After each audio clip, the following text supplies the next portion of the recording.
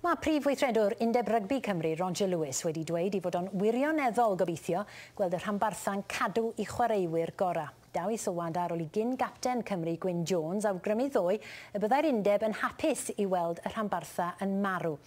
Mae disgwyl y bydd Richard Hibbard yn ymuno â'r chwaraewyr sydd wedi penderfynu gadael Cymru. Mwy rwan gan Iwan Griffiths. Hibbard gyda un arall. Y gŵr a'r gwallt a'r dacl, ar ei ffordd I gair loiw, bod na flwyddyn yn weddill o'i gytundeb gyda'r gweilch. Gydag adroddiadau'n cysylltu Rhys Priestland a Bradley Davies gyda chlwb y Wasps, mae'r tri yn ychwanegu at restr hirfaith o chwaraewyr sydd eisoes wedi llithro o afel y rhanbarthau.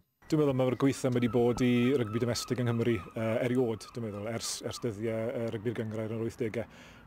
Dwi ddim yn gweld unrhyw ffordd o fan hyn gall y rhanbarthau goroesi a cario ymlaen o fewn y gyfundrefn sydd gyda ni.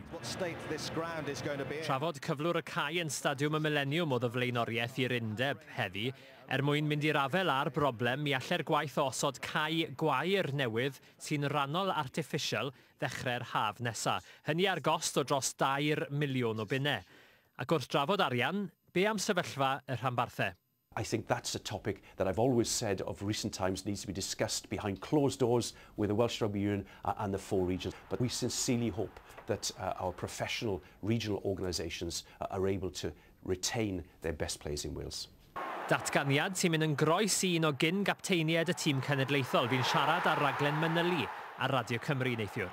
Beth dwi'n credu mae'r Undeb eisiau wneud, a dim ond syniad fi yw hwn, yw bod nhw wedi, I bob pwrpas, wedi rhoi'r gorau i'r genhedlaeth yma o chwaraewyr ac yn derbyn bod lot fawr ohonyn nhw'n mynd I fynd. Dwi'n yn gwybod os taw hwnna'n wir, ond mae popeth sy'n digwydd yn awgrymu bod yr Undeb yn hapus I weld yr rhanbarthau'n marw. Geiriau cryfio non safbwynt sy'n cael ei adleisio gan nifer ar wefan y cefnogwyr. Os na ddim dyfodol iddyn nhw yn amlwg o fewn cyfundrefn Undeb Rugby Cymru o Roger Lewis ar hyn o bryd.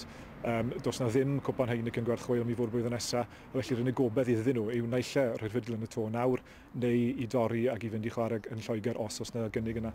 Ac wrth gyfeirio at Lloegr, fe ddath cadarnhad gan y clybiau yno heddi, na fyddan nhw'n chwarae yng nghwpan Heineken y tymor nesaf. Ydy'r Saeson yn ynysig felly yn Ewrop? Neu, a fydd yna berthynas newydd yn blaguro rhyngddyn nhw a rhanbarthau Cymru?